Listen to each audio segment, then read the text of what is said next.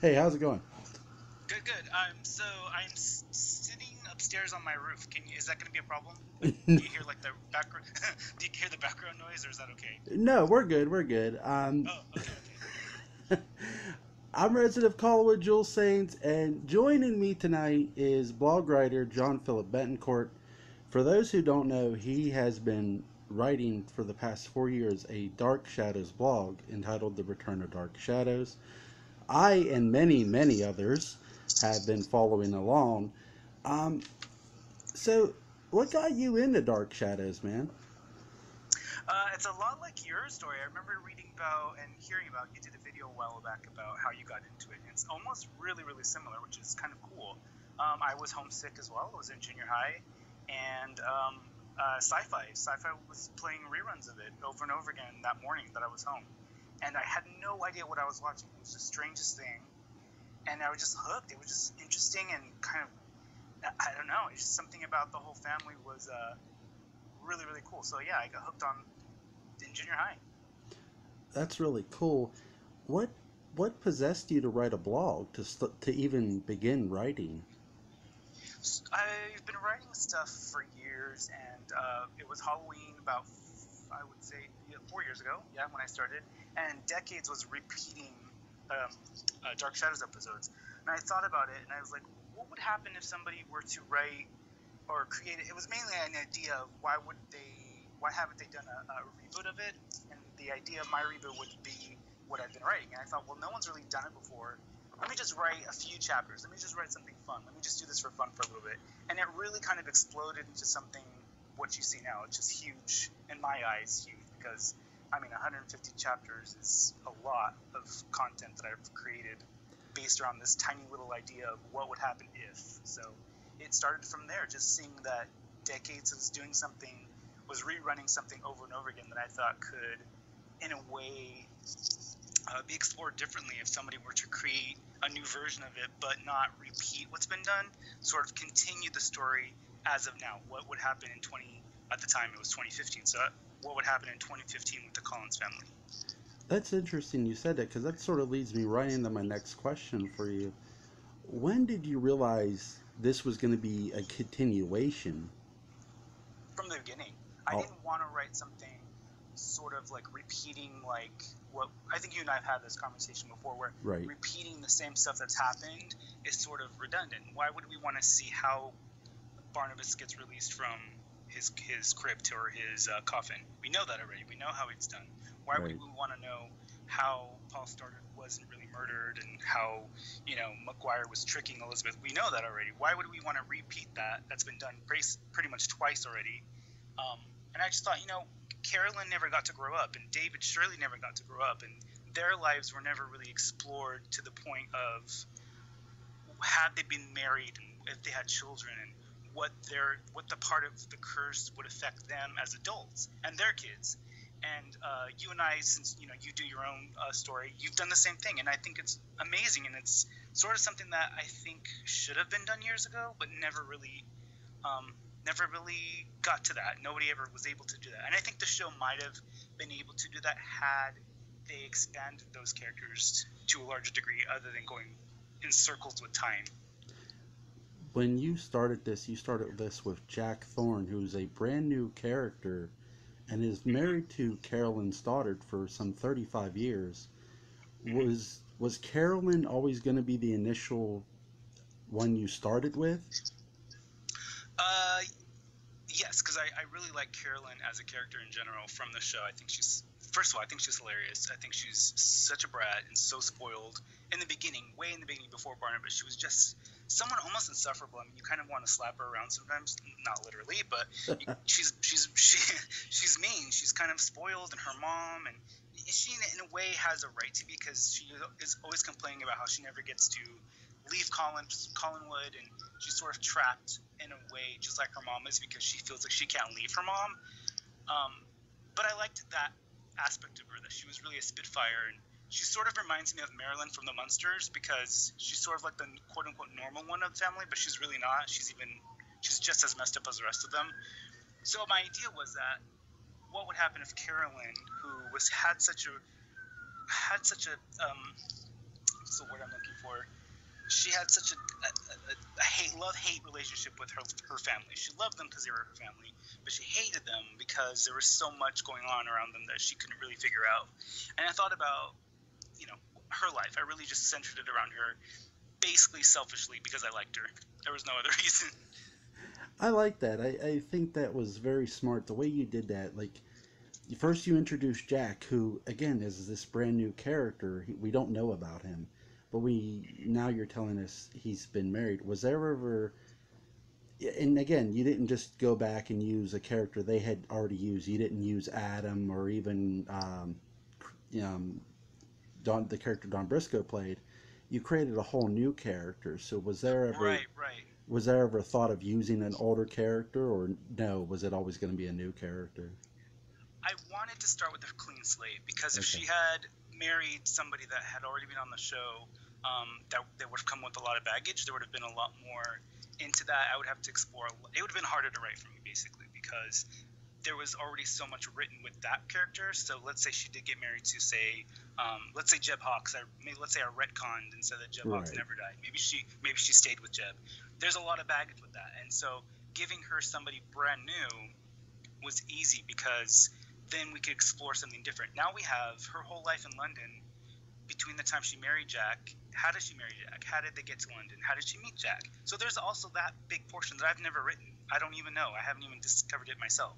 So there's that easy aspect of another story to maybe in the future, or there's all that, that's all a gray area. We don't know anything about between the time Carolyn disappeared from Collinsport to when she returned with her husband and when Alex was little, her daughter. So there's also, that's a whole new avenue that we can explore later on. So I liked bringing someone brand new so that we could have something fresh and new to explore later on. That brings me to my next question. Alexander Thorne, who is Carolyn's daughter, and I found it real interesting that you had the daughter of Angelique be your first real villain. Was was she always going to be your first villain? Was Yes, she was. She oh was going to be the first villain. I really intended her to be. If you look at the first characters, you kind of see, and I did this purposely. You see sort of a parallel to the old show. There, Carolyn is Elizabeth. right Um, Caleb is, in a way, Roger David, sort of a mixture of both, because David wasn't around in the first part, so he's a mixture of Roger and David. Alex is Carolyn when she's younger. Jack slash Leopold is sort of the Barnabas, and then Claudia is Angelique. So I have these kind of like mirror images of the first show, and I built around that. So I really wanted Claudia to stay throughout the whole thing. Of course, I didn't really know how long I'd be doing it, but I really wanted her to be around for a really, really long time. But as things go, things progress, and different stuff pops in my brain, and we start creating different storylines. And she didn't last that long, but yeah, she was definitely intended to be there for the long haul. right because Jack gets turned into Leopold, a vampire. Is that was just so interesting how you did that. And so I gotta ask, was it out of all the older characters, who was like the hardest to keep away the longest in a sense, like someone you didn't want to reveal right away? So as the story progresses, I didn't really know how I was going to bring David back. I really wanted David back because I thought having Caleb and Kimberly, if you remember, Kimberly is Right. David's wife, Yep. having them be in town and not David was sort of weird. And I did have this mystery planned of like the whole organization of the True Hearted. They're sort of behind a lot of the bad stuff that's happening. And I knew David was involved in that somehow. I just didn't really realize how much or how little or where he was for a while. I couldn't really put it in my brain at that point. I knew something was going to, I knew I had to bring him back because I really wanted him. So he was really hard to bring back. Julia was really hard. Julia is another character that I love. And she wasn't at all in it forever. And I Right. didn't think I could bring her back because unlike Barnabas or Angelique or any of the other characters that I brought back from the other shows, I brought them back supernaturally in a way, um, with the exception of, uh, uh, gosh, I'm losing her name. Uh, well, now I've lost my train of thought. No, With the exception of Carolyn, sorry. with the exception of Carolyn and a few others. I brought back Elizabeth in a dream sequence.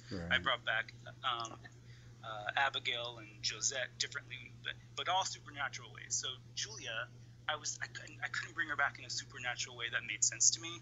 So I just kept putting her off, and she showed up in series, I think 7 in a flashback. But then I came up with this idea, and series 8 or 9, series 9 was all about how Barnabas was going to get his wife back, and he's going to bring her back somehow, and then there she is, shows up as a dead body in his coffin. I found that so interesting because even though you don't like you said you did mention her. You always seem to mention the characters, even though you don't show them necessarily. Like Elizabeth, then Elizabeth is like you said shown in a dream sequence. I always found that curious, and it was so you kept tying this back to the original series. Was that always your intent? Always, because I know how for me, Dark Shadows is something that I sort of found by accident and sort of enjoyed for a while. But there are a lot of people who read my version, not my version of it, but my universe, who are super fans of it and really want to read it and really want to hear from the old people, the old characters that they love. And I thought, well, to be fair to myself, somebody who's creating something, and to be fair to people who really enjoy this type of work, I thought I have to mention them. I have to bring some of them back here and there to get them to get readers to enjoy it. Sort of feel the old show in my version of it. And so I had to drop them here and there and put a little salt and pepper of Elizabeth here and a little bit of salt and pepper of whoever, just to kind of keep it interesting. But the reason why sometimes I'll mention a character through another character, like in passing, somebody will say, well, so-and-so said this about whatever, right? Or so-and-so's at work right now, whatever, in dialogue. I thought I needed to do that because a lot of times if you watch the old show, you'll see storylines go on and you never hear from other characters. You don't know where Elizabeth is. She's never around. Right. And then she shows up and you're just kind of like, oh, she's been there the whole time, but she doesn't really know what's going on. So I wanted to make sure everybody was either accounted for or was there, even though they weren't there. You know what I mean? I didn't want it to be sort of like, I just didn't want it to be awkward where David's storyline isn't in front and center, but you don't hear from him. I wanted the readers to still know those characters were still in town in a way. So yeah, I did drop hints of everybody else. Speaking as a reader, someone who has read your blog, I could tell that you went to great pains to make sure every character had an involvement one way or the other. Like you said, either in mention of, in a conversation where they mentioned somebody of maybe where they were or they didn't know where they were at the time, and then you told us where they were sort of as the narrator, as a storyteller. And I always found that so interesting and fascinating. It, did that always come natural to you to be able to do that? It comes from when I was kind of in school, when I would write for, we would have sort of these times where our teacher would say, we have, they would give us sort of a homework to write a creative story or something, creative writing assignment, type of thing. And my critiques were always that I wasn't descriptive enough, that everything that I had written hadn't been described either correctly or enough or sufficiently for the reader to know what was really happening or to see it in their brain. So for me, it's sort of like an obsession to make sure that whatever is in my brain, whatever I'm seeing in my storyline, I'm writing down the best way possible so that you or whoever is reading it can either see it almost identical to what I've described it or some version of it, so that we're all on the same page, so that everyone knows exactly what is going on almost to the T. And sometimes it's a little overboard. Sometimes I describe way too many waves. Sometimes I describe way too many gusts of wind that blow through somebody's hair. But to have a product or something that I've done like this fan fiction, to have it have the same feel as a television show is super important to describe those things. So you can watch a TV show like Dark Shadows and see that Victoria will wrap herself with a jacket or a coat and tie it. And that's something very subtle. But when I want to get a reader to feel that same feeling, I kind of have to describe it in a way that's, useful to the story. So yeah, I'm a little over descriptive, but all that comes from being in school and being told that I wasn't descriptive enough. That sort of answers my question that I wanted to ask you, because I've always thought, man, you describe the scene so well. So that criticism sort of paid off because you've always described the setting of the town of Collinsport and the people in it and what they're doing so very well. So, what is Collinsport to you, the writer, in a sense? Um, that's a really interesting question. What is Collinsport to me? Um, well, it's a town like any other town, but it's something like there's something very there's a magical aspect of New England to me. I've never really been to New England very much, especially towns like Collinsport or anywhere that's old fashioned that way. I've been to the bigger cities, but I've never been to somewhere that remote, that kind of old towny kind of thing. And so there's a romantic aspect of it. There's a little village with it's a fishing village. It's quaint, it's cute, but there's something really crazy going on. And that is something super interesting to me. Like if you think about all of these TV shows like Twin Peaks and Dark Shadows, of course, and even movies like It, like Derry, Maine. Right. All of those towns are super cute and beautiful and quintessential and all that kind of stuff. But there's something really dark going on in all of those towns, and that is something really interesting to me. The light with the dark, the beauty with the ugly. That's those two contrasts really interest me. Who to you was, out of all your characters, like new and old, who was your favorite to write for? Barnabas is really fun because he's so much. I mean, there's so much about him that is so interesting. He is, like I said, I like contrast in things. I like dark and light, black and white evil. And he is that. He is the good. He is the evil. He is a hero. He is a villain. He is someone. He is real. He is not real. He's dead. He's alive. He's everything. He's all that in one person. And he's really interesting to write for because you can write him in any way you want. He's a blank canvas. Even if some people think, oh, he's a vampire, that's really all he is, but he's really not a vampire. That's really not all he is. There's so much more about him. He's somebody who's who hates who he is but loves who he is in a way. Mm-hmm. He is very passionate, but he's not passionate because in my stories there are times where he's super into what he's doing and trying to get to where he's going, but a lot of times he falls back and just doesn't want to deal with anything because he's been doing it for how many years, 2-3 centuries. He's tired. He's a tired vampire.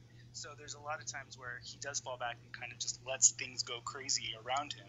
But then, of course, he got to get back into it. So there's those aspects about it. He's a ping pong ball. He's back and forth, and that's really interesting to me, where he can be alive and dead at the same time. And people are constantly in this love-hate relationship with him, whether you're a reader or someone in the story.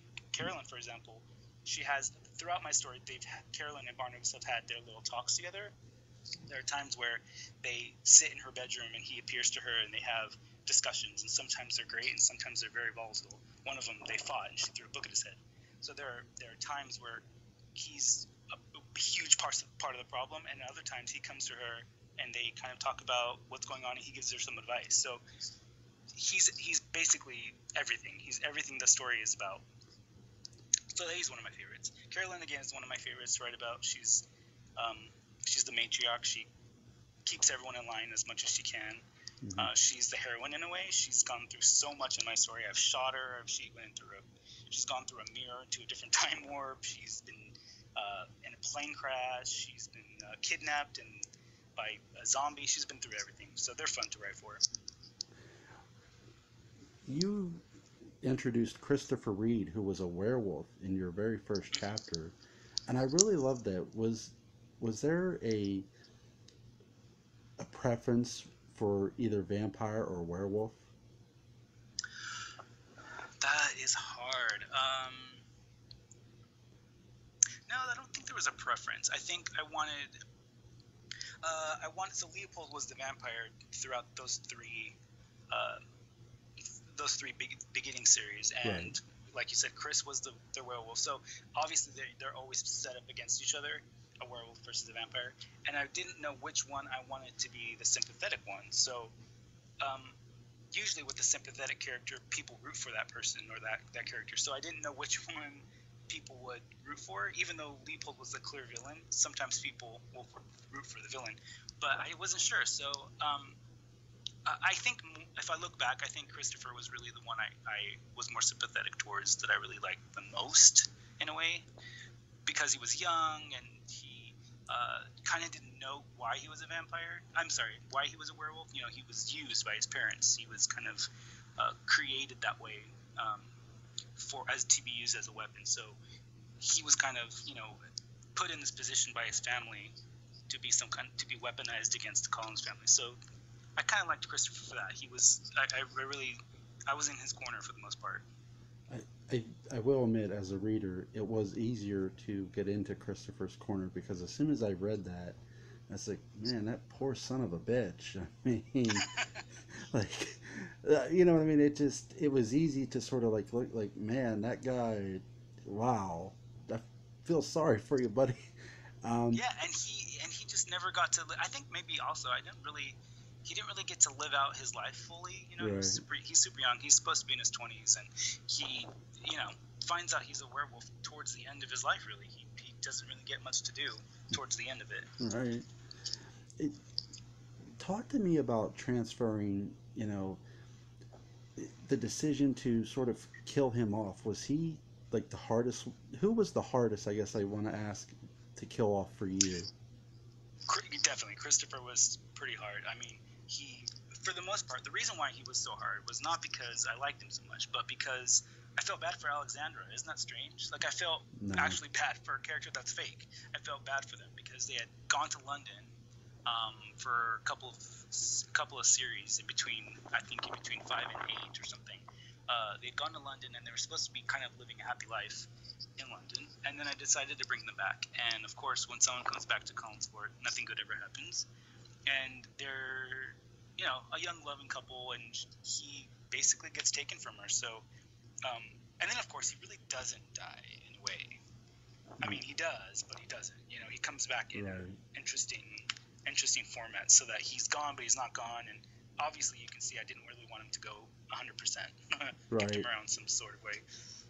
I really, for those who don't know, Christopher's werewolf DNA was transferred into Andrew Shaw, and his dad, who in my reviews I called asshole, but and he was a very interesting heel. His father was he difficult to sort of kill off because he was such I despised him. I actually did not like Jeffrey Shaw. I mean, he was a jerk. He was really mean to Quinn. He was horrible to women. If you look at the way I wrote him, I don't even know why I did it, but he was pretty rude to most of the women. Serena, he was horrible to Serena. He was horrible to Quinn, and he was pretty gross to his own son. Right. He was just a jerk, like you said. He was horrible. So, when he died, I was very ready for him to die. Quinn, if I had to, again, Victoria is one of my favorite characters because you turned her heel, and I want to talk about that here with you. Yes. Let me go back to one of your other questions. She's actually very fun to write for as well, but go on. But we'll go back to Victoria, but Quinn is really a great character. I really love her mannerisms, and people might say, how do you get mannerisms in a story? Again, you take us there, and I just picture when she ripped up that contract in front of Jeffrey, I clapped. I said, you tell that motherfucker. But again, a great character. So explain that to me. Like, how did you go about just creating her? Well, I kind of studied. I watched a lot of Grayson Hall episodes of Dark Shadows. I mean, she's her granddaughter, so I wanted to kind of create this younger version of what Julia might have been like when she was younger. And Julia was spunky. She had some spark in her. She was tough. I mean, think about it. Julia Hoffman was a doctor in her own right, probably from the 1950s through, however long she lived. That's pretty remarkable for a woman in those days. And she must have had some strength and had to stand up and do what she had to do to get where she wanted. And so I thought about Quinn and how Quinn got where she got, especially with her history. Her father was, Julia's son that she abandoned, but Right. he had his own trauma, and so Quinn must have somehow absorbed some of his trauma, her own father's trauma, so it made her stronger. So she's a strong woman, and she's determined, and she's gonna do what she has to do to make sure that, one, she's not hurt in the process of whatever's happening, and she's not gonna let someone run her over. And Jeffrey definitely wanted to run her over in a lot of times, and she stood her ground and stood up to him as much as she could. I really love her attitude. Just her pure. She's got so much. You said spunk. I'll use another word, fire. And you really, when you read it, you really read her intensity, and she has no problem letting it loose. And I love that. Um, it, when you brought Julia back, did you know right away you were going to go into her past? Yeah, so definitely, for sure I did, because Julia is probably one of the three or four, maybe less than that, characters from the original show that we know zero about. And I thought that was super interesting that nobody ever thought about, a way to expand a character on a soap opera is to give them a family, to Right. give them some sort of background, and to give them some sort of past to then explore, and then you can expand the show even further with those characters. And then that's just how shows like serialized dramas work, right? So I thought about, oh my gosh, Julia never had a past. They never, not that I can recall, maybe they did and I didn't notice, but from what I remember, I don't remember hearing about where she came from, who Right. she, if she had children, if she was married before. And Grayson Hall was probably in her mid 40s or early 40s when she started on the show. So that means Julia was around that age. To think that Julia never had anything going on in the past when she was younger is ridiculous. So of course I was like, this is perfect. Like, she can come back, and somehow, some way, I have to link her past to her so that we can find out where Julia was, who Julia was, what happened to her before she arrived in Collinsport. I think it was an amazing adventure you took us on in her past, and it really sort of relates to her future and her relationship, why she is the way she is with men, including Barnabas. Right, right, and you'll see that now in series 11. Um, she's Right. definitely. We're going to explore that a little bit further with Quinn, because right now Quinn doesn't know. Quinn knows who she is, and they're going to kind of meld together a little more. They're going to get to know each other a little better.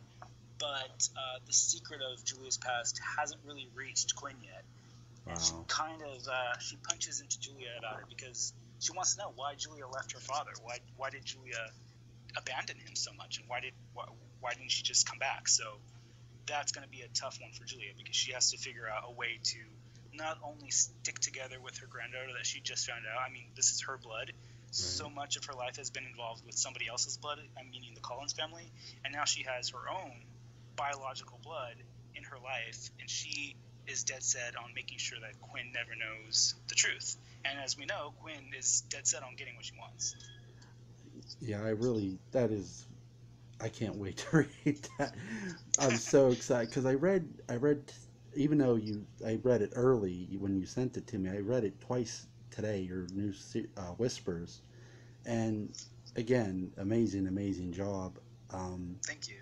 I can't speak highly enough about this series, and it leads me straight to Victoria too. Making her a heel, making her a villain, was that always an intent for you? Yeah, we talked about this Right. before too, privately. But I, before starting the whole thing, I definitely looked up a lot of interviews and a lot of different old episodes, just to be sure, because I haven't seen the whole of Dark Shadows. I've seen a lot of it, but not all of it. So there are little pieces of the puzzle that I needed to fill in for myself to kind of remember and know. And I found a lot of Victoria Isles videos and interviews, and she, as we spoke about, she said that had she ever returned to Dark Shadows, she would have wanted Victoria to be a bit of a villain. And I thought, that is perfect. She's missing in my series. She's missing. People don't really know where she's at. She isn't really talked about in the beginning. When she does come back, she's a villain, and she does some pretty horrible things. And I think for a good full series, she's the villain throughout the whole thing. I mean, I Right. think I think Victoria Isles would have loved it. I hope. I think it was very fascinating because not only did you bring her back as a villain, you gave her the ability to control time travel, sort of at will. Hmm. Very Hmm. a very sort of comic book like way. What went into that to give her the that ability? I didn't want her to come back as a villain with no weaponry, with no Right. weapons. Like I didn't want her to just come back and start messing with people uh, at random. You know, she needed something at her. She needed an arsenal. She needed something that she could have because Barnabas is immortal in a way. Angelique is a witch. Um, Alexandra is possessed early on by Claudia, so she also contains a little bit of magic in her. So everybody involved sort of has a little bit of supernatural ability, and Victoria to be a villain, I couldn't just have her be. Well, I guess I could have, but I couldn't just have her be a regular human and not have some kind of power. So I thought, well, what if she was able to time travel and that ability just never left her? Maybe it became part of her. Maybe it became a way that she could come and go as she wanted because she'd been doing it for so many years. Maybe Hmm. it's now part of her whole body. Maybe that's just who she is. It's something. Would you say it's something she just learned to control eventually? Yeah, I think it's definitely something she's learned to Okay. control. I think it's something that maybe she always had and we just never knew.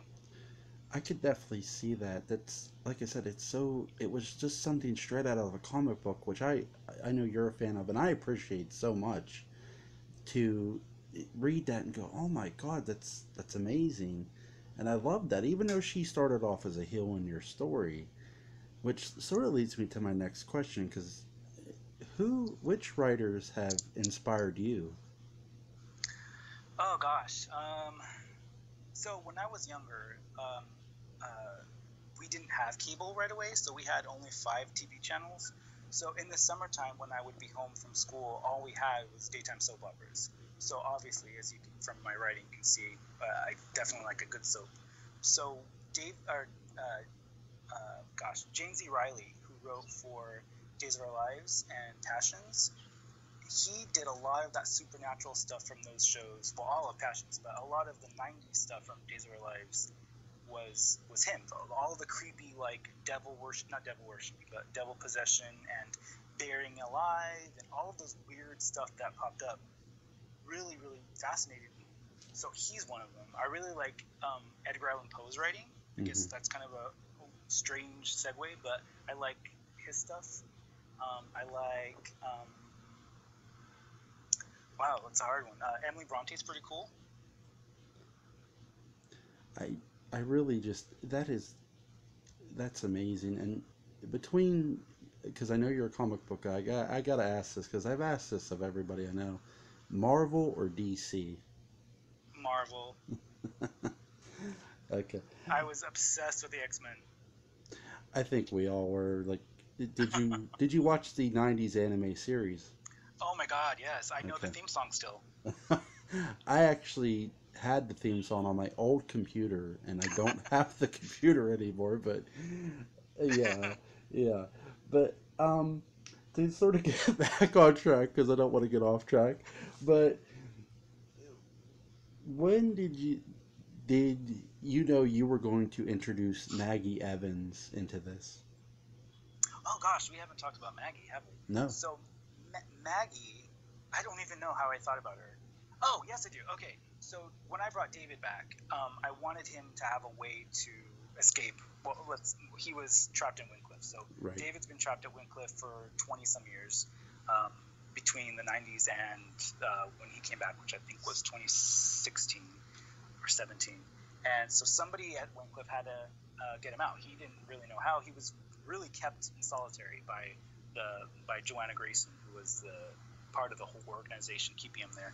And somebody needed to free him. So I thought, well, who haven't I met? And I definitely knew it had to be somebody from the original show, because at this point I had enough new characters that I wanted to bring someone else back from the original. And I kept thinking, who haven't I done? Who haven't I done? And I didn't want to use Vicky yet. And I thought, oh God, I haven't even touched on Maggie. So, but not even in like a passing or in sort of a flashback. I'd never touched on Maggie, and she's another one that we kind of she just disappears through after the show. We don't know really what happens to her. So I thought, there we go, Maggie. Maggie's perfect. The original show ended with, I think, parallel time, so we don't know what happened to Maggie. So there, I chose Maggie. I find she was the one that was going to get David out. Yeah, when I read the Wincliffe and she got him out, I'm like, wow, he's really. You made her feel so important, and you made her a mother in this as well. And what they did with her later on in not the early '60s series, obviously, but later on when the Victoria Winters went away, when Alexander Isles left, and they just made Maggie the governor. So I'm like, really? That's what you're gonna do? Yeah, yeah.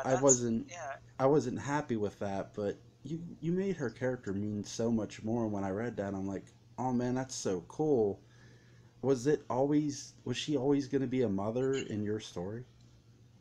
Yes, and so if you remember, this is a storyline that I dropped because I thought, oh, this just doesn't work. Like, there's a storyline where, so she's basically the mother of three. She's the mother of Sebastian the cat.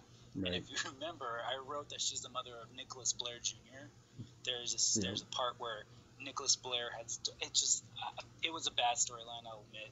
It's one where Nicholas Blair sort of steals her embryo in some sort of, in the Black Wedding. Do you remember the Black Wedding in the original show? Yeah. So I retcon that where he takes her embryo and impregnates it and blah blah blah, and then creates this devil child named Nicholas Blair Jr. and he comes back. I think this is series 5 or 6 in my stuff, and he's sort of horrible and he does terrible things. But I just really did not like that storyline. I don't know why I did it. So so he's basically written. I think I kill him later on. I think Sebastian kills him, or is it Chris? One of the werewolves kill him later on. But I just thought this is not a really good storyline. But I definitely wanted her to have children, have a husband or two somewhere, and she had to have a history as well. I mean, we have 40-some years after the show went off the air to kind of explore what happened to Maggie, and of course gets into a really bad relationship with somebody, and eventually gets taken to Wincliffe. So that was really important. She did have to have a family of her own. Nicholas should have probably never been written, but oh well, it is what it is. I think we all write characters. Like every writer writes a character. Like, we'll just put him in there, and it'll be okay. But I think my idea was Rosemary's Baby sort of thing. gotcha, In gotcha. Yeah, Rosemary's Baby kind of, he's the devil's baby, but we don't see what happens when he grows up. And I thought, well, what if Rosemary's Baby grew up? Maggie can have Rosemary's Baby. But then I just thought, oh god, this is really not working. And I don't even like his name, Nicholas Blair Jr. Like, it's just such a cheesy name. That was bad on my part. Did you ever think about? And I know this is a way late suggestion, but I just thought of it. So, what about Morningstar Evans? Because we always heard that the devil was Michael Morningstar, was a nickname for the devil. Oh, I did not think of that, and that's a really cool name actually. That's very 70s, very hippie. Morningstar. Right, right. And But no, I think that it was again it, the werewolves too as well. You had multiple like Christopher, like you said, Christopher and Sebastian. But I like what you did with Angelique as well, having her fight Andrew, Sebastian, and Maggie becoming a werewolf. Is briefly. Yeah, right, briefly. And again, that was such an epic battle. And I know people are going to say I'm being silly, and I get why. But I saw Avengers Endgame and read your story, and I dare say that was as good as that fight sequence in that Wow. movie. Wow. Well, a lot of the last chapters of each series, I hope I'm not being lying here, but I think a lot of the last chapters have sort of this big fight scene or some kind of big thing that happens to kind of tie it all up. And I was like, what happened? Each one gets bigger and bigger. So each fight scene, each battle gets bigger. And I think this one was the biggest. I mean, it was 2 witches and three werewolves. So it was huge. Right. Was there always going to be an uh, intent to have multiple werewolves in your story? Not at the same time. Not at the same time. Okay. Um, Let me see here. So It's just one of those things that happens. You know, you're writing. I mean, Right. you know this. You write all the time, and I've read your stuff too. I mean, do you write from your idea to the end point? Does it always match up? Like for me, it doesn't. I write an idea, I write an outline of a story, and they almost never match up by the end of the actual finished product because my brain keeps working, keeps changing, and I keep thinking, oh, this would be better. Oh, this would be better. So the storylines for me are kind of fluid. They never really match up to the outline that I set up for myself in the beginning of the whole process. So I had no intent of having 3 werewolves battle 2 witches. If my stuff matches up, honestly, God be with me, because it's like it would be like incomplete tic tac toe, XX nothing. It really would. That would be my shit. Sometimes that's but what an adventure that is, you know. For yourself as a writer, that's an adventure to kind of like create stories in your head, and then as you're going, it changes as it goes. That's even funner to be a writer and not have yourself blocked in by any sort of outline. Even though for me, I do an outline just so I can have an idea. But as you're writing and it changes, that's even fun because you don't even know where you're going. You have no idea where your own story is going. That's the best part of being a writer. I think the most consistent I've been with story was Halloween 9 and 10, and that was years ago. And ever since then, like everything, like I said, it's been incomplete tic tac toe. But just I wanna, again, we're not trying to stray, I swear. But okay, hold on a second. I gotta look at my sheet of paper. What I got right there. So all these characters you created. Let's see. Joseph Helsing, Jack Thorne, Kimberly Grayson Collins, Victor Reed, Christopher Reed, Alexander Thorne, Jonathan Silva. I mean, Thatcher Banning, Sebastian Banning, Kate Banning Collins, Caleb Collins, Curtis Winters, Jacqueline Walsh Collins, and Angeline Collins, which is Claudia, Sobahan, who I've mispronounced so much and I apologize for. John. Siobhan. Okay, Siobhan. I'm so sorry. There you go. That's Oh, right. look, I got it right. John Collins. Just how did you come up with all these characters? I have no idea. Do you mean the names or just the people? Just I guess in general. And you know, it's all about.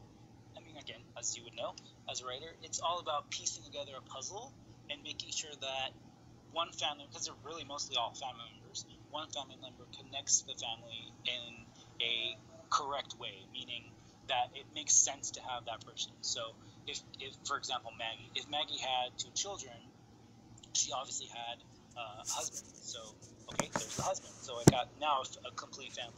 And I always wanted Maggie to connect to the Collins family somehow, other than being just a friend of the family, other than being, you know, Michael David's former governess. She had to be connected to them more than that. And so that's where Kat marries Caleb. So everybody's pieced together to make this whole kind of collage of people, and you know, it's a whole. It's really just about a family: a mother, father, kids, uh, ex-wives. Poor Barnabas has a lot of ex-wives, so everybody is connected through being a family. I asked you this on Messenger, so I apologize for repeating the question. Is there a character from the series you wanted to bring back and just didn't? From the original series, Right. oh gosh, um, um, I don't know. Who do I love that I never wrote about? Maybe. You know, I the other day I was watching. I think it's the 1840 storyline. Samantha Drew. Is that Okay. right? I believe so. I Yeah. like her. She's crazy. I really like her. So maybe I'll say Samantha Drew. Maybe. Yeah. Adam's pretty. That's a great character. Adam's a great character. The idea of him is pretty cool. I never had a Frankenstein character, so Adam, maybe Samantha Drew. Yeah. When you did Dr. Shaw, when you introduced him and you did sort of his laboratory, it didn't even like feel like Adam at all. The way you did that, was that always important to be different from what sort of what the original had done? You didn't want to like monkey see, monkey do. Yeah, totally. Not just with Dr. Shaw and the whole DNA sequence thing. With a lot of the storylines, I really, really, really tried to make sure that nothing was the same. As much as possible that you can do with a show. I mean, with with with stuff like this, with supernatural and stuff. I mean, really, there's not a lot you can expand on. A witch is a witch is a witch, you know. But I wanted to make sure that I didn't repeat ways that uh, for example, Barnabas came back. I did not want to repeat, and he came back a lot in my stuff. I didn't want to repeat the same way he came back. I didn't want it to be almost identical to the show at all, because then that would be negating exactly the point of the work, right? I wanted to create something that was an extension of the show and not have it be repetitive, because that's what we've seen before. We've seen the show be repetitive in 1991, 2006, or whatever. So that was really something I worked really hard to not do. And I think sometimes I actually repeated myself a few times. There are a couple things that I did a few times that I think maybe I should have figured out a different way. But in hindsight, I mean, there's not a lot you can do at certain points. You have grown such a huge following on your Facebook page, and many people just love this. When did you realize you really caught fire with this? Um, I don't know. I mean, I still don't think I've caught fire. Sometimes I think, wow, it's really great, and other times I think, oh, what am I doing this for? You know. But probably about 2 years ago. 2 years ago in December, I remember I was visiting my family around Christmas time, and I used Blogger, the website, and I was looking at Blogger to see what was going on and had anybody had seen the newest chapter, and I reached like 5,000 views on one single chapter, and it was crazy, and I had no idea why. I think somewhere, somehow, that link to that chapter was shared somewhere, and it was clicked on by a lot of people. So, but that's the highest I've ever gone. It's never reached that point again. So about 3 years ago was when I thought, okay, someone's paying attention. But it was, yeah, that was probably it. But I think though too, in fairness though, I mean a lot of people do like your Facebook page and comment in a sense of True. like, And I'm super grateful to them. I mean, there are some. You've been one of them. well, There's so many people that have been super great about it, and they get it, they understand it, they know it's not a TV show, they know it's not on TV, they love to read it, and I mean that's important when you're writing something, when you've created something this this special. I think Dark Shadows is very special. So when you've created something this special with an already built-in fan base, and the fans who love the show come to your stuff and say, you know what, this isn't half bad. That is amazing. That is super amazing. I'm really grateful to all the people that reach out and say that they love it. You've been amazing. You've been so supportive, and I thank you for that.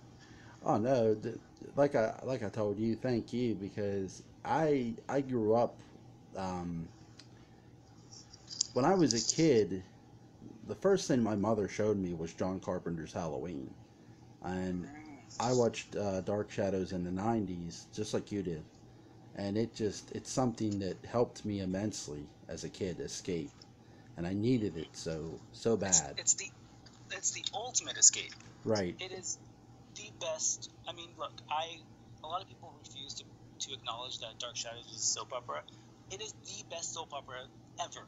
It is the best. It is so fun. It is complete escape. I mean, soaps in the beginning were created so that housewives could sort of escape their horrible lives, and Dark Shadows took that idea and flipped it. And not only housewives could escape, but now kids could, and maybe their husbands. I mean, everybody was watching this show, seeing a family go through hell, literally, and that is perfect. I mean, who wants to see a housewife go through trouble with her bratty kid in Right. normal world? Why not have a housewife go through trouble with her bratty kid who is part of the devil worshipping world? You know what I mean? It's sort of all part of a really cool um, world that we stepped into. As the writer of this, which for you was your favorite sort of storied arc to write in this? Oh, so many. I really like the Claudia, Alex, Christopher Hmm. love triangle. Oh yeah. I love that's way in the beginning. I love it. Right. Actually, it's a foursome, right? It's she and Leopold have some crazy. Claudia and Leopold have some crazy relationship because she changed him, and Carolyn's thrown in there too because she knows her husband's this new monster and she can't deal with it, and so everybody's hiding this secret because the cops are on their tail, looking for this dead body. So the beginning, the very beginning, the first 3 series are kind of, they might be tough to read because I was fresh at it, but probably my favorite because it was just the most, the cast of characters was much smaller, so it's easier to write around, and yeah, probably that. Alex, Leopold, Claudia, and Christopher storyline was really fun to write. I loved how when you finally brought Barnabas into this, which wasn't until the third one, the Mm-hmm. third chapter, that he's sort of questioned who's Leopold, and she's like dodging it, like, oh, that's my husband's cousin or whatever, Right. and And he's like, I, yeah, sure it is. yeah, like I'm coughing bullshit, bullshit, like for Barnabas, and I love that. Like it was just such a quick cover story for her. Like it was something you could see Carol, like you could see Nancy Barrett saying like in the Yeah. series. And it's funny because like she goes to the exact lie that they've all been saying for 50 years, a cousin. Right. And of course Barnabas is looking at her like, you know what, I know this game. Yeah, I've been there, and Yeah, exactly. it was just the interaction of these characters is so fascinating. The way you wrote them in, it like I said, it's almost like you're just sitting there watching them talk. And I've always had I that love that. Yeah. experience reading this. So another question I have for you is, when you were putting Carolyn through like sort of hell, was she always going to sort of lose Jack and hold on, sorry, I lost his name. I want to say Powell, Jude Powell. Sorry. Oh, right. Yeah. Yeah. She was. I think, if she were to find happiness with somebody, I think that would sort of take, and this is horrible to say, but it would take the fun out of it. She Right. has to be miserable. She has to be miserable. She has to, uh, because she doesn't have a Paul Stoddard kind of thing. Like she doesn't think she murdered somebody like her mom thought. Right. Elizabeth was just horribly miserable her whole life, her whole adult life. So I wanted always to mirror that, her, and the only way Carolyn could be miserable, similarly to her mother, was that if she was unlucky in love. So she's not very lucky in love at all. She has, even on the original show, she had really terrible boyfriends, and her husbands were just as bad. Even though Jack was pretty good, but it happens that he gets wrapped into the family more than he actually bargains for. I like how her interactions with her children, like Alexandra, they don't mirror her interactions with the way she interacted with her mother. They're very That's very true. they're very different. Was that always key for, like I said, sort of key for you to do? Make sure it wasn't like I said, monkey see, monkey do. Um, I think, I think Elizabeth and Carolyn were loving to each other Right. sometimes, but you're right. Carolyn does treat Alexandra a lot better in a way. She doesn't. She gives her a little more freedom. I think Carolyn knows what it's like to grow up trapped at Collingwood and not be able to do much. So she does give Alex a lot of freedom, much more than she did. So I don't think I was really conscious of that part of it. What I wanted her to do was be, as I said, miserable like her mom in the way of love. But yeah, I didn't really think about her raising her daughter the same way. Carolyn probably would never raise her daughter the same way, for sure. Right. Everybody raises their kid differently, and that's something you've stressed out throughout this series as well. Not just with Carolyn, with everyone, like Victoria, Maggie, all of them. And so, sort of take me into that, like where you gave Victoria a daughter, or not son, not a daughter, son, God, Mm-hmm. but was what went into that decision? Just Well, I wanted her to have something to fight for, so she comes back as a villain.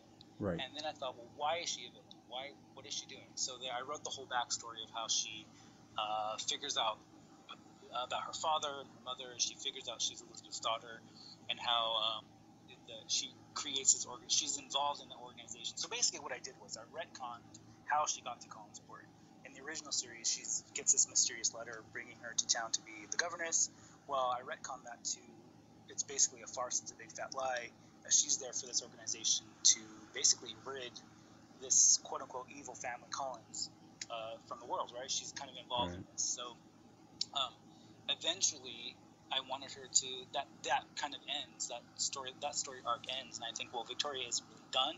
She still needs something to fight for.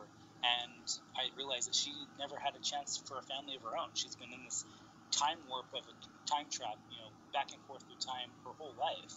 And so she needed something to grasp onto. And of course, she's never had a true love in a way that lasted longer than a couple of years, or never had a family. So she needed a kid.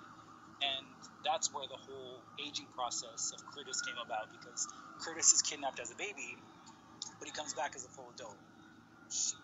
Victoria is now in her probably 70s. Right. Yeah, about 70s, and she can't have an infant. So I had to age him. So, and that brings me to the connection of her being a mother and her raising Curtis, and that's what she's fighting for. She's fighting to raise this boy that she has fallen in love with, because she never had a chance to do it on her own. Wow, that again, I think it was just so amazing how you gave her something else to do, and that's sort of like the consistency of this as well. Every character had something to do. Were you when you brought Angelique finally out? Was she always going to be the sort of the final villain of all of this? She's not the final villain. Oh. We'll find out in series 11. Oh. There's a couple more. She's definitely exclusive. Angelique is not the final villain, but she's definitely wrapped up in a lot of it. She's definitely the villain throughout, I think, the last two, 9 and 10. But I couldn't make her good. I think making Angelique a fully good person would just not be right. I just don't think it would be right to have her be a goody, because that's not in her nature. She's not somebody who is good for being good. She's the way she is because she is a supernatural creature. She has she's had bad luck in her life in a way. Right. So I had to I had to keep her evil. I mean, she had to be evil. But there's a twist later on, and you'll see that happens much later on. I most definitely will. just what I think. He ain't gonna sucker punch me, and he does. He does. But it's oh god. Wow. I think that again, a lot of you've done so much creativity on this, and before we talk about the new Dark Shadows, the potential of the new series, I want to give you the floor and just talk about your series in general. What this has meant for you the past 4 years. Wow, that is a large part of my life. I mean, not a large part of my life, but a big part of what I've been doing for the last 10 years has been writing short stories and creating characters that, for me, are super important and are all a part of me. They're characters that I create from my own brain, as all writers do.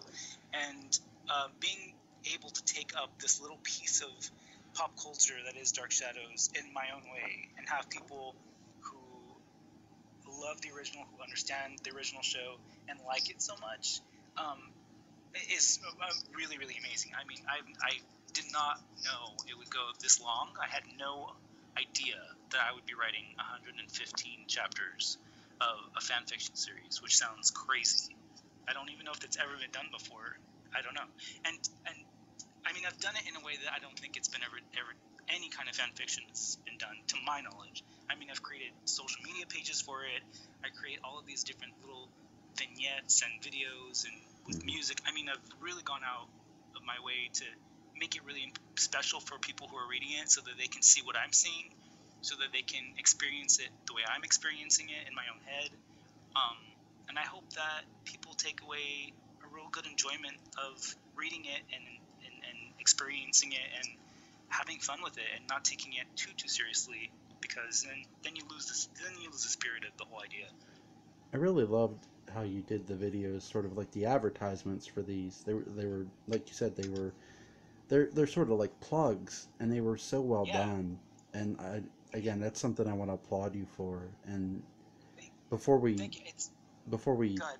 sorry before we like continue on to talk about the new potential series, again, I just want to thank you because this, speaking as a fan, this has meant to read this. This has meant so much to me, and for you to come on and talk to me about this, I appreciate it. Oh, no problem. I'm still a little nervous, but thank you. I've had a great time. uh, I, I always listen. I always love bringing people on here and talking to them, and especially a fellow writer, somebody who has dedicated themselves to this. And you've put a lot of dedication into this and work. Um, so that sort of brings me to the announcement we all heard here a couple, like a week or so ago. Um, a potential new Dark Shadows series. What are your thoughts and what do you want to see? I mean, take the last 4 years of my life and give it to them. No, I'm just kidding.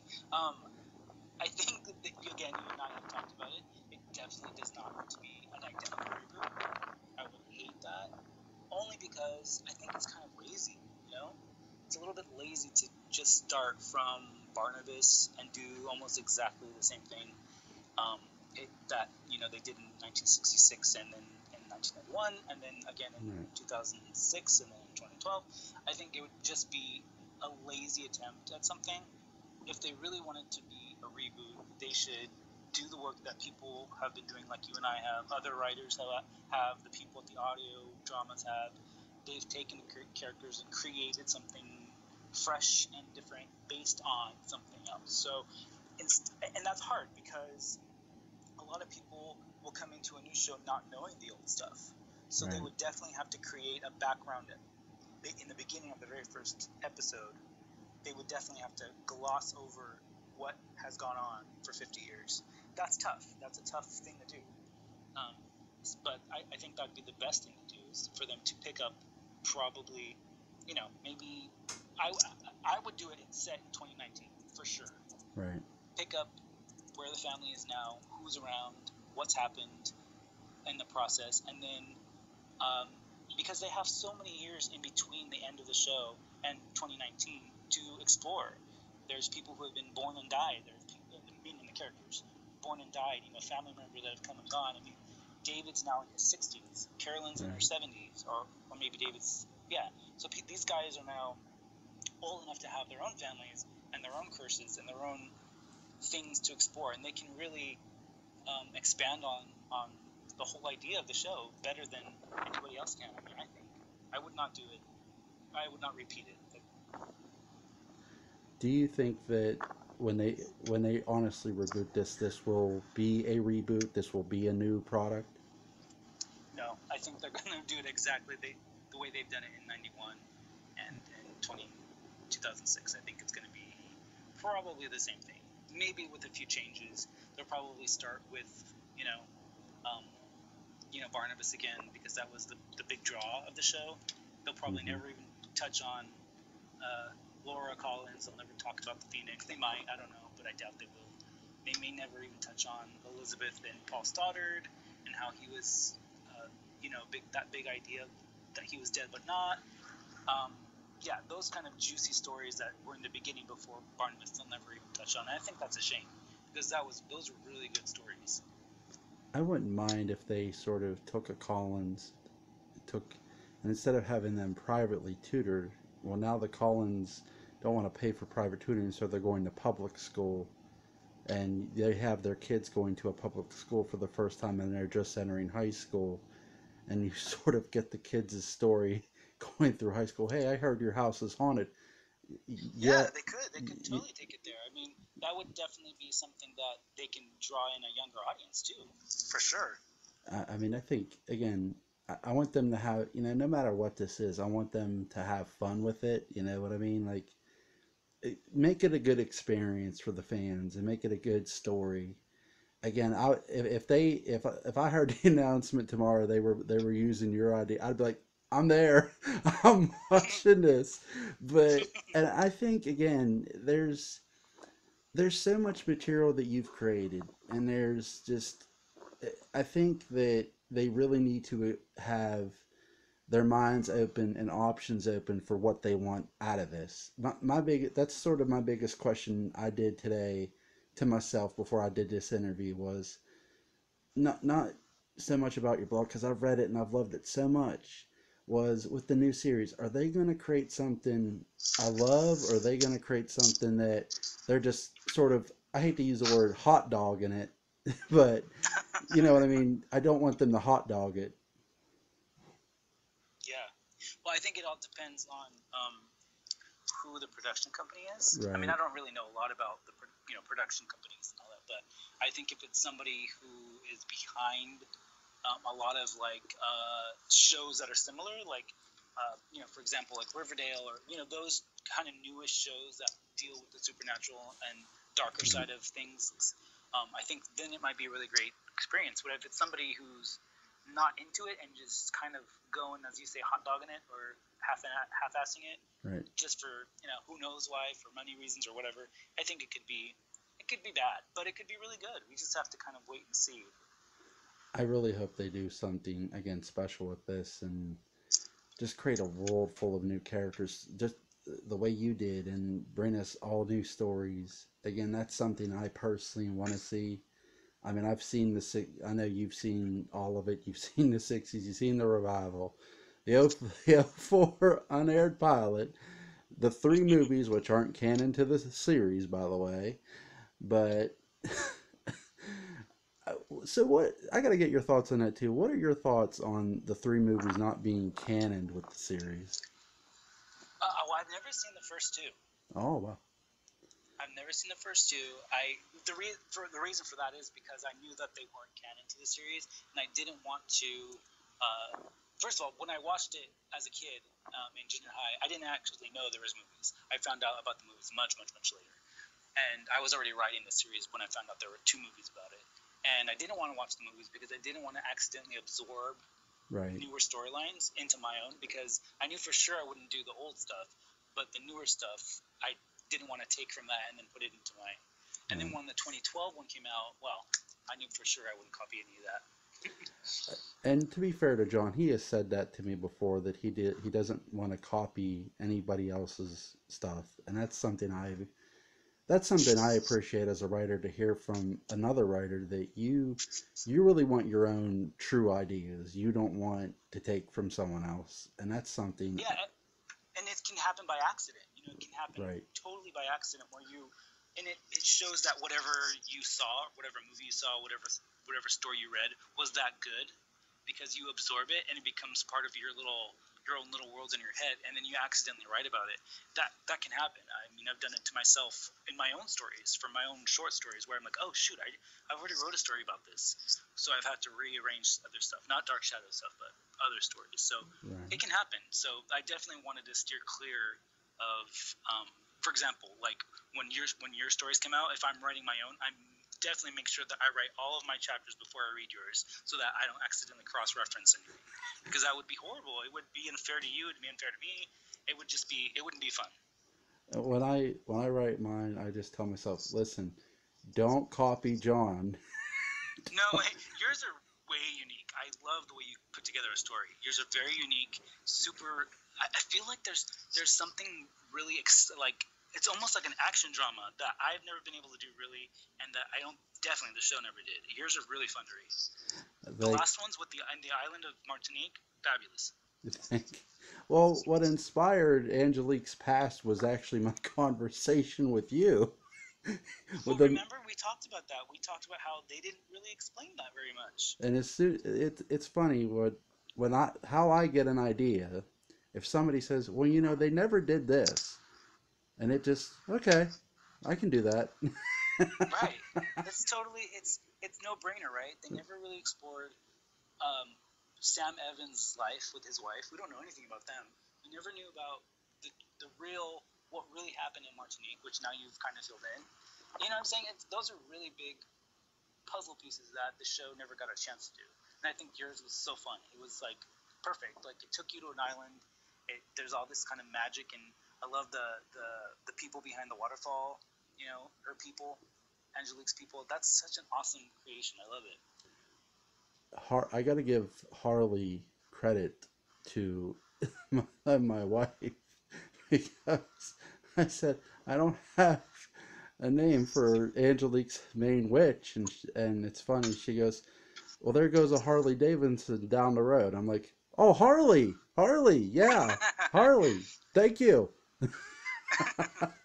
But yeah, that's how that came about, and it just stuff happens. You know that you just shit comes to you, but Totally. I again I can't thank you enough for joining me, and this series has been amazing. I can't wait to read.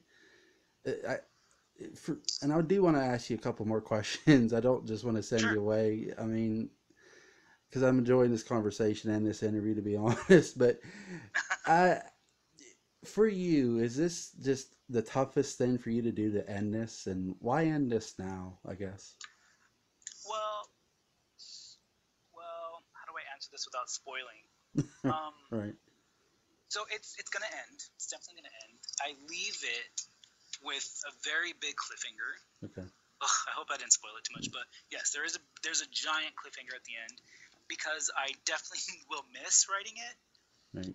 What I do is I write Dark Shadows in between writing these short stories that I Mm. have on a different website, Right. and when I get bored, at the end, I'm like, God, I really want to write it again, and I don't really have a short story idea. So Dark Shadows is my fun job is coming back to this crazy town and writing more about these people that have a really crazy life, and it's sort of like a default for me because after I write about whatever, I can default back to Dark Shadows and have a wonderful time writing. So, but I just feel like it's a good time to end this version of it, and Mm. maybe I don't know, who knows in the future maybe I'll pick up where this cliffhanger ends and start fresh again because it definitely will not pick up with the same characters if I do that. Everything will be different. Right. Well, if you do, You'll see I'll that you'll if see that at the end. if you do, I will be there with bells on, man. That's for sure. Well, let's see. Let's see in the springtime when I'm bored again, and if I can start up. We'll see. We'll see. We'll see. I won't promise anything. Right, right. We're not gonna hold a gun to John's head here, no. But no, I think you've done an amazing job, and again, this to me, and I know I've said this on Facebook, and I mean this. This to me has been the best thing since the original series that I watched, and Wow. because here's something I've always wanted is originality. That's what Dan Curtis gave all of us. And I think that's what your blog has exactly done. It's given us back that originality that we once had. So, and that's sort of where I'll leave this. And I just want to thank you so, so much for joining me. No, thank you for having me. I really had a lot of fun. Thank you. Thank you. I do want to bring you back on again to discuss other stuff. And I know we're on Messenger and on Facebook. So, again, thank you so much. I'm going to tag a bunch of Dark Shadows people in this, obviously. And I just want to thank John for giving his time to me. And God bless, man. Take care. And we'll Thank talk you. Thank you. later. All right. Talk to you later. Thanks again. Thank you. Bye bye.